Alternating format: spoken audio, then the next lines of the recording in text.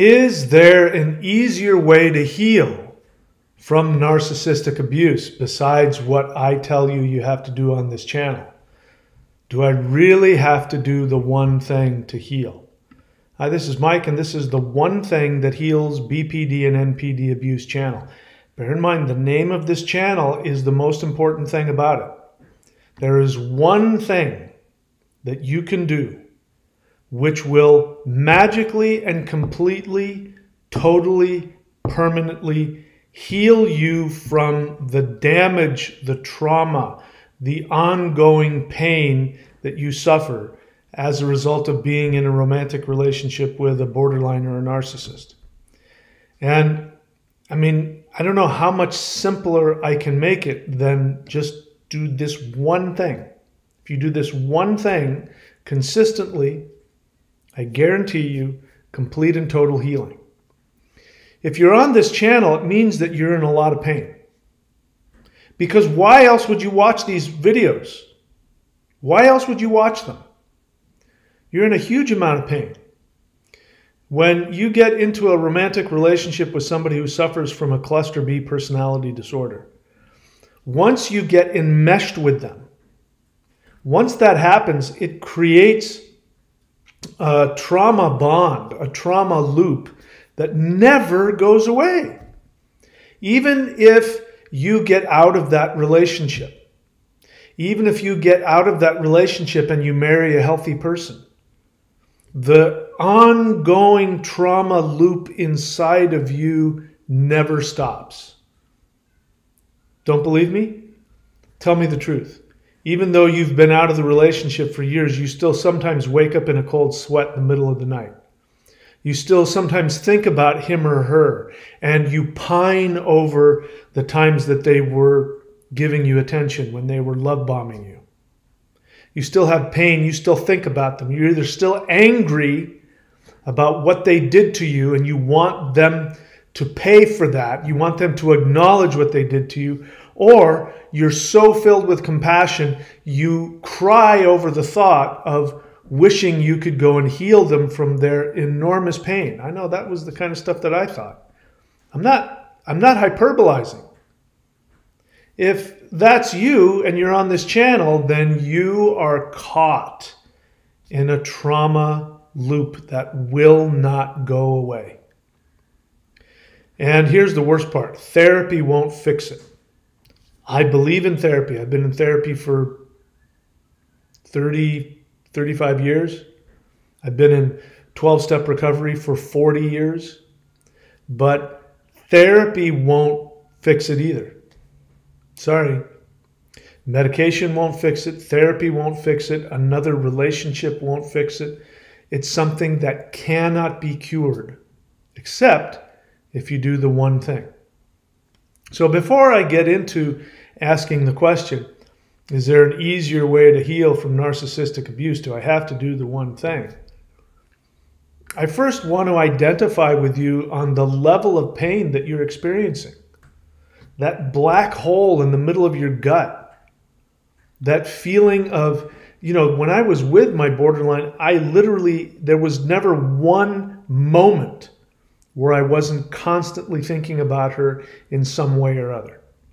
Even when we were apart, I couldn't stop thinking about her. Looking back on it now, I was in a severe state of trauma. So if I can come along and say to you that I've done one thing which completely cured me completely and permanently from that pain, you would think that everybody else who's had that experience or is currently having it, you would think that they would be willing to do anything to be free of that pain. If you were broke and homeless and I came to you and I said, listen, I know how you can make $1 million a year for the rest of your life, but you have to do this one thing for 10 minutes a day. 5 days a week. You would be telling me, I don't care what it is. And I'd say, it's not that easy. You'd say, I don't care. 10 minutes out of my day, $1 million for the rest of my life. Tell me what it is. Well, you have to stand on your head in the corner for 10 minutes a day, 5 days a week for the rest of your life, you'd be like, I'll do that. Even if I stop doing it, if I make $1 million a year, if I do it for 20 years, I'll have, $20 million left over, and then I can just take it easy. I'm definitely going to stand on my head in the corner every day for 10 minutes. So why do you think it is that people ask these questions? Is there an easier way? Do I have to do that one thing? You would think that they really weren't in that much pain, but that's not the case. It's the most painful thing. I can't think of anything more painful than having been enmeshed with a borderline or a narcissist and living with that. I can't think of anything more traumatizing or painful. I can't think of one thing. And yet, this question, I get asked this question all the time. Is there an easier way? Is there some other way? Do I have to do that? I hate doing this because I really don't want to. I don't want to single anybody out or make anybody feel devalued. So I'm going to read a comment that was left on the channel, and it's a comment. It's a question that I get all the time. And so I'm not going to name the person. This isn't about making the person look bad. If you're the person that asked this question, just know that I have nothing but love and compassion in my heart for you. But I want you to understand how badly damaged you are to even ask this question. So I'm just going to go ahead and read it because I don't know how else to handle this other than that. This person says, Mike, thank you for all you're doing. Well, you're quite welcome. You say, as a codependent, I am wondering, I'm wondering whether there is an alternative to the CODA 12 steps, as I really do not like speaking in a public setting. Any suggestions would be greatly appreciated. Is it possible to still glean some of the benefits of the 12 steps if one diligently, all caps, goes it alone without a sponsor? So let's put that question into context. What is the name of this channel? The one thing that heals BPD and NPD abuse. How many videos on this channel are there? How many videos on this channel do I say that the only way to heal is to do the one thing? Even in the older videos, I used to say the 4 things, but what was happening is the one thing that actually does all the healing, people were doing 3 out of the 4, but they weren't doing the one. So I changed the name to the one thing because it's true. That one thing is the only thing that will cure you. The other 3 things that I used to tell people when I told people to do 4, the other 3 are really good suggestions that are sort of like vitamins that sort of help. But there's this one thing that will absolutely, utterly, and completely cure you. And so my first response to you is, in how many of the videos do I say anything that resembles anything that sounds like, well, listen, this is what worked for me, but maybe you can find a different way. This isn't the only way. People used to say that in the beginning. They'd say, your way isn't the only way. And I'd say, look, I don't care. If you find another way, my hair's off to you. I don't have an ego attached to this. I'm just telling you from 40 years of experience watching this, I've only seen one way that people completely heal. And the sad part is that you can't get partially healed. You're either completely healed or you still suffer from this for the rest of your life. Those are your 2 choices. So that's you can believe me or disbelieve me. I honestly don't care. Your opinion of what I think has no bearing on the reality that I've completely healed myself of this. And your opinion of me and what I say has no bearing on the fact that every single person who has followed my directions to the letter consistently has also had a complete, total, permanent healing. So this isn't about, I'm being mean to you because I won't co-sign your opinion. I don't need for this to be true. Literally, if somebody else can find another way to do it, by all means, go ahead. But I'm certain that you won't. So again, if you were broke and I said all you have to do is stand on your head for 10 minutes a day, 5 days a week, you would get $1 million a year, you would do it without complaining. So why are you trying to find a harder, difficult way to do things? I'm going to answer that question. It's because you have this thing called codependence. Now, you've been with somebody who had a mental illness. You've been with a borderline. You know that borderlines do really self-destructive things that don't make any sense whatsoever.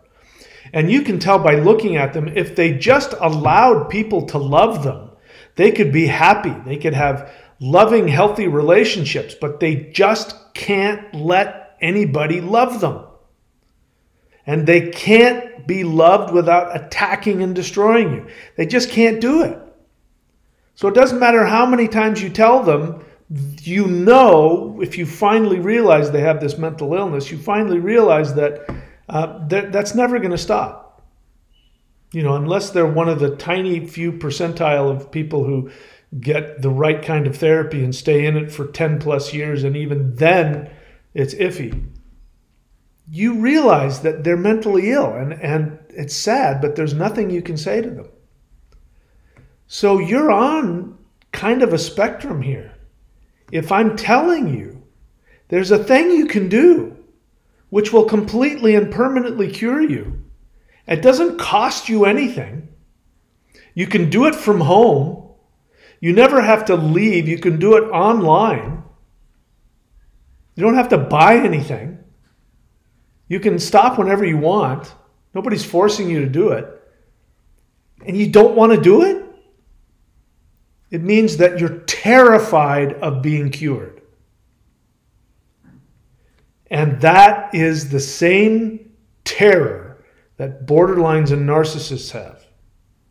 They could cure themselves if they could tolerate the negative feelings that went on in them while they took the actions in therapy that would allow them to shift their understanding of themselves in reality.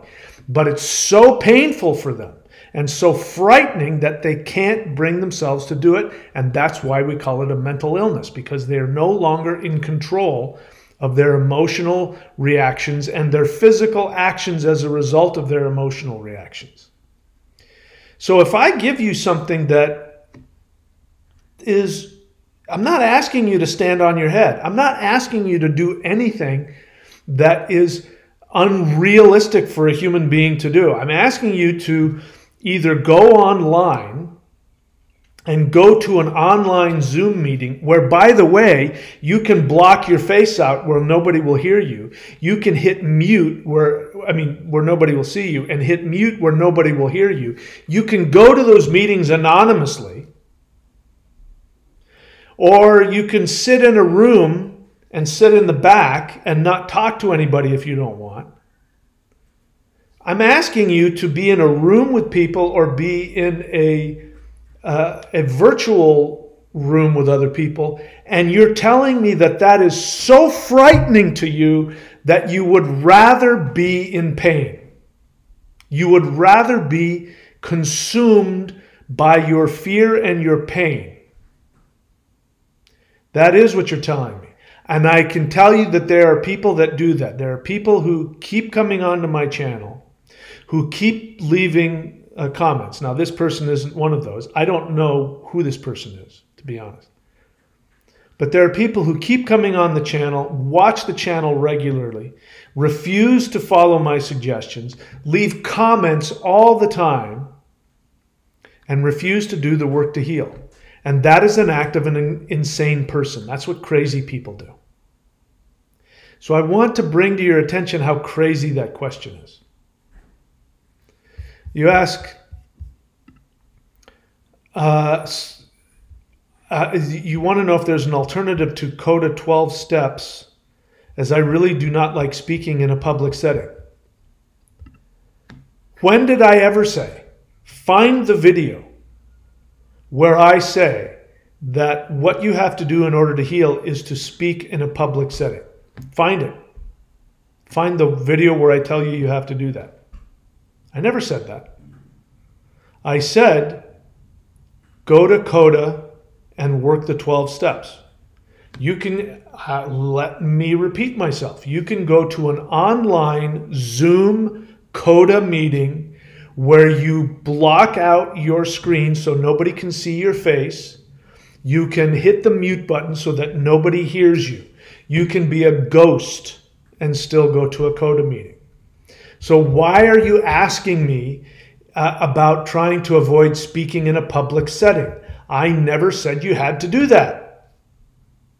It's interesting that your brain came up with that. It tells me you've never been to a Coda meeting.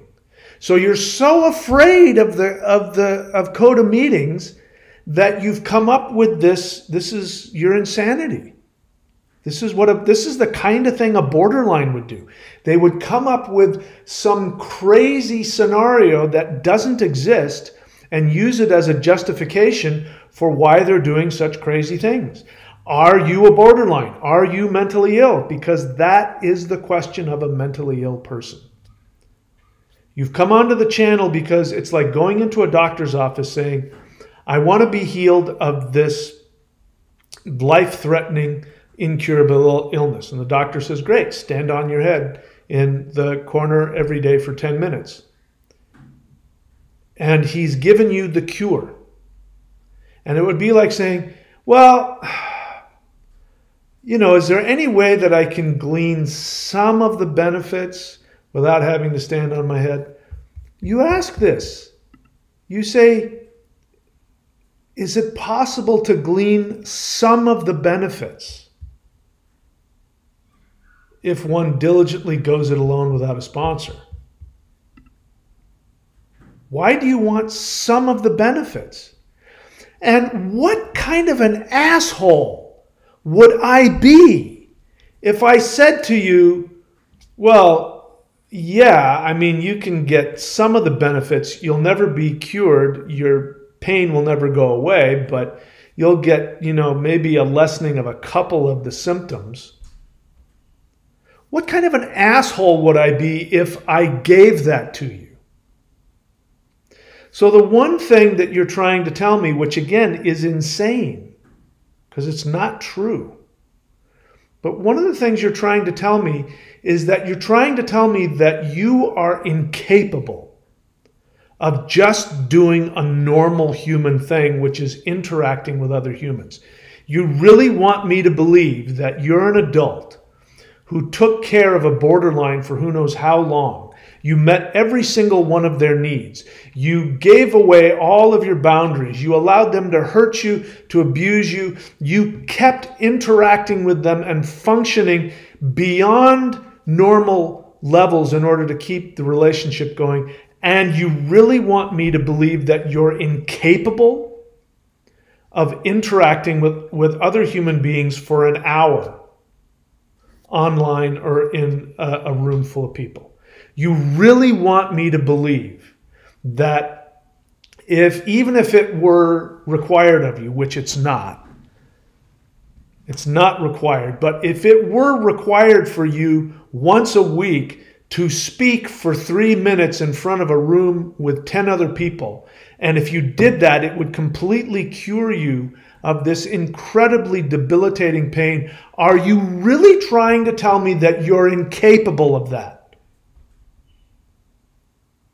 If I believed you, if I took you at your word and I believed that that was true about you, and I gave in to that request, what kind of an asshole would I be?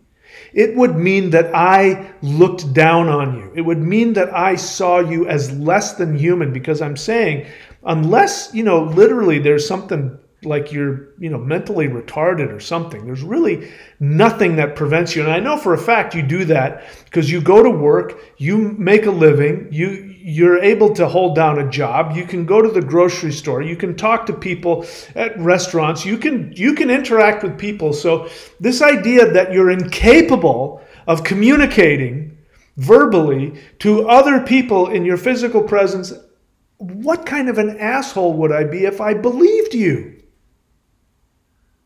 I'm not codependent. So as much as you want me to feel sorry for you, and as much as you want me to believe that you are such a horrifically incapable subhuman that I got to find another way for you to heal, I'm not going to do that. But you see, that's not what you're telling me. Because one of the things that you will say is, no, I'm actually quite capable. I took care of this really screwed up person.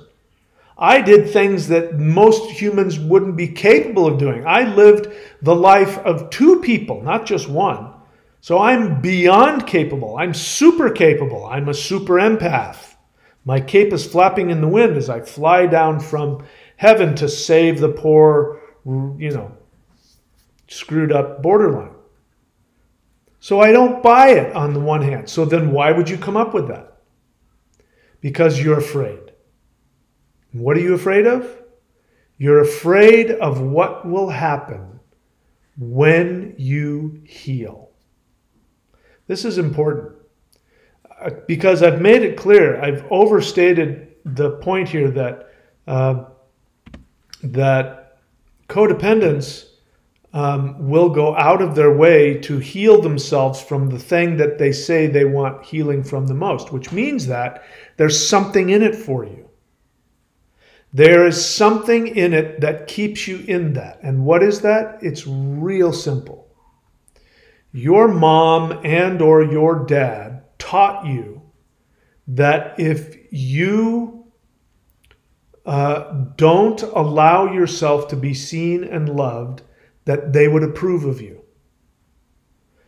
But if you have your feelings and you allow people to love you, they would throw you away. That was the message that you got. The message you got was that I have no value unless I only do what other people want. I have no value unless I do something that's outside of me, either the way that I look or what I say or what I do or how I meet your needs.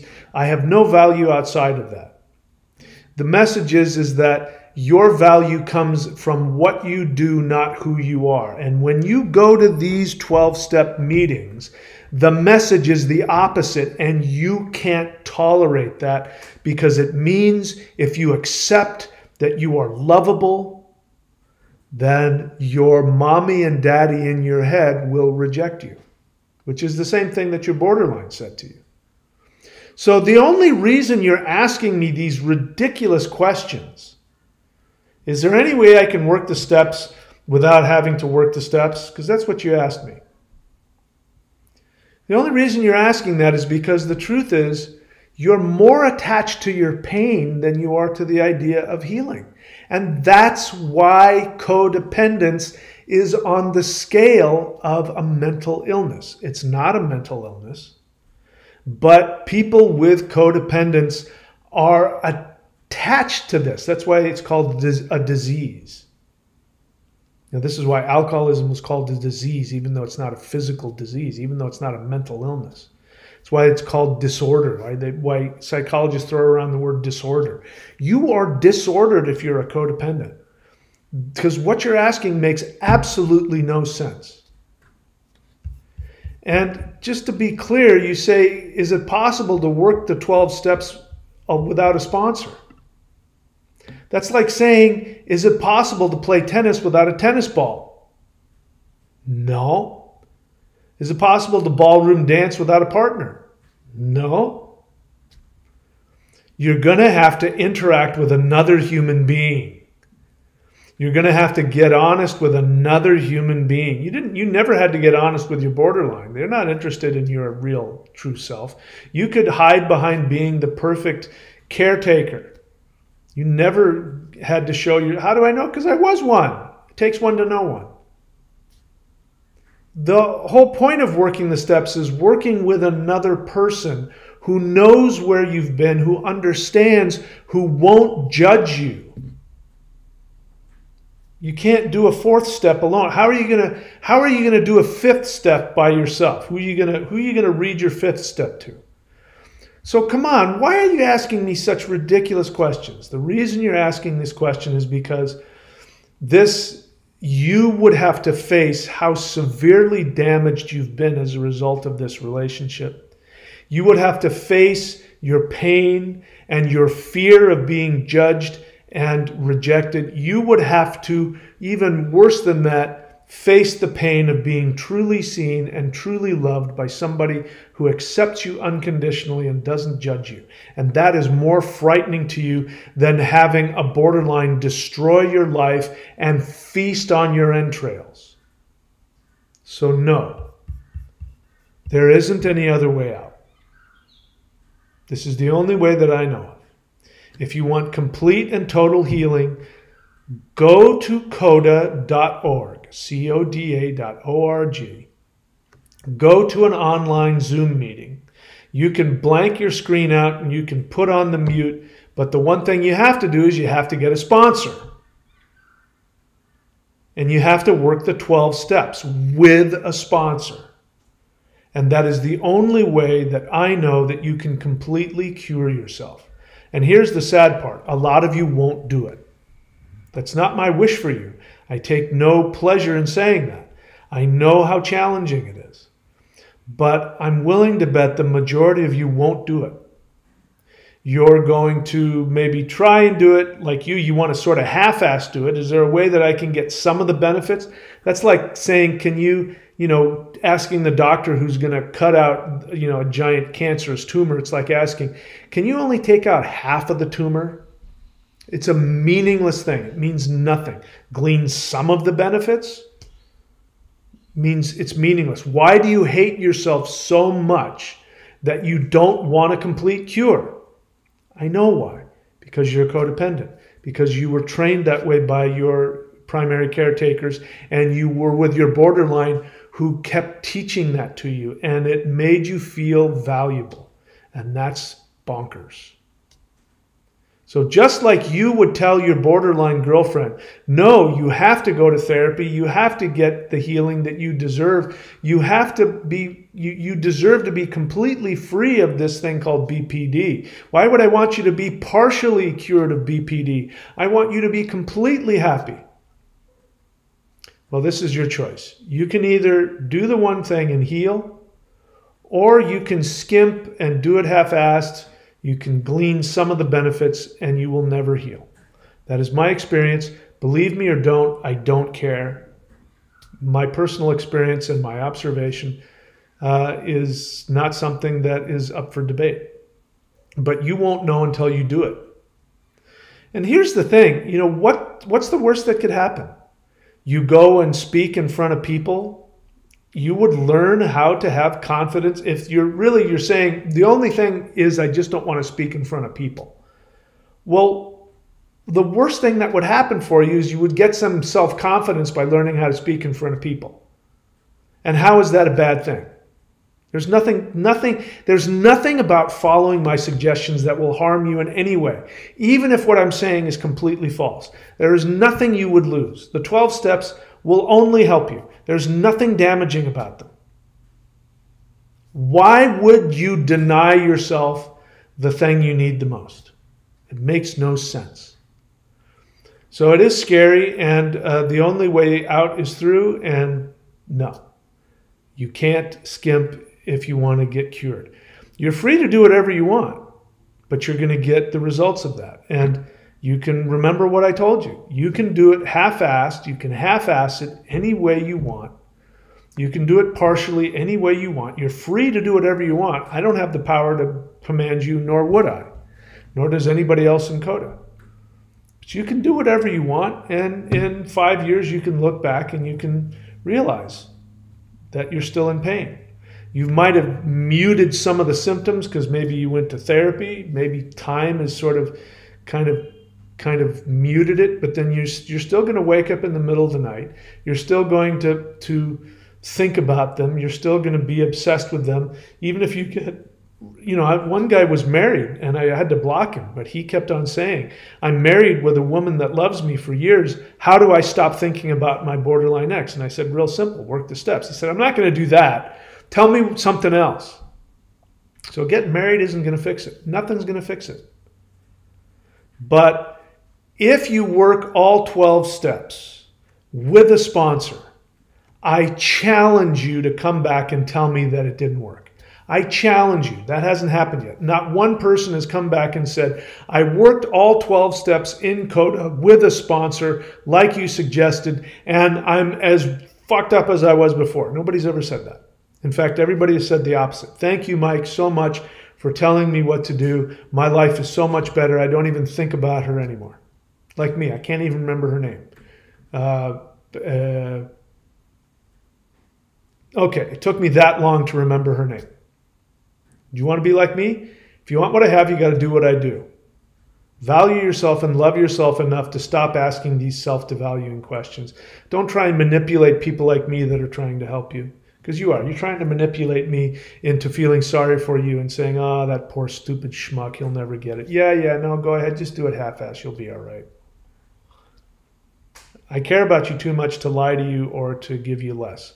But it's up to you. If you want to do it half-assed, you can do it, and you can then tell us later what happened.